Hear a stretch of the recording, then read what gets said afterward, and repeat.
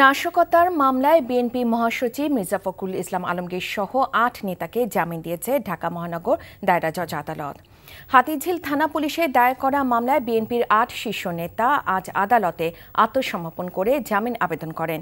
ঢাকা মহানগর হাকিম শরাফুজ্জামান আনসারীর আদালতে তাদের পক্ষে এই আবেদন করা হয়। এই প্রেক্ষিতে তাদের বিরুদ্ধে দায়ের করা এই মামলার শুনানি অনুষ্ঠিত হয়।